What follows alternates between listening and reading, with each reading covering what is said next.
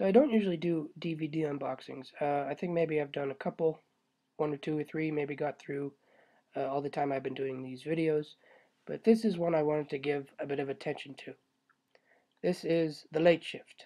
It is basically a movie version of the story behind how Jay Leno and uh, um, David Letterman, sorry, I blanked there, I don't know why, how they both fought to get Johnny Carson's spot once he retired from The Tonight Show.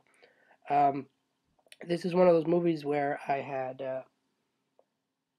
originally actually only seen it on TV. I didn't know it was a DVD.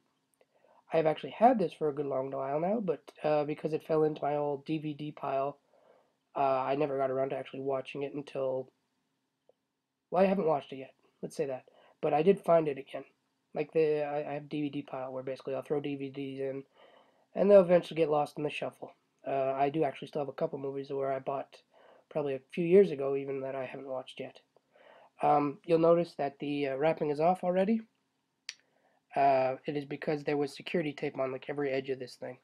So I wanted to speed up the process. Sorry, I don't know what I'm doing. Flailing my hands about. Here's the back of the box. Again, the front. And I do believe, if I remember correctly, both Letterman and Leno actually are in this. Though I can't actually confirm that, but I'm pretty sure that was them I saw in the movie. Uh, Off the top of my head, aspect ratio is 16:9. The running time is 95 minutes. It's in color, rated R, and the subtitles on this disc are English, French, and Spanish. Um, there is a copyright date of 2005 on here, but I think that's when the disc itself was made. This is, I expect, a good early 90s movie without looking it up. I don't actually remember. But anyway, we're going to get into this box, see what it looks like on the inside. And there is not much to it. We have, where are we going?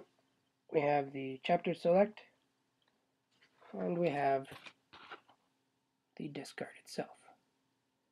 But anyway, like I said, this was an interesting movie. I saw this on the TV late at night.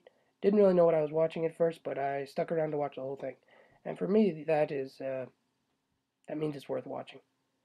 So anyway, check it out if you can. Find it on, I guess, Netflix or wherever things are hosted. I don't really do that Netflix thing so much. Actually, I'm only just really just getting into it now.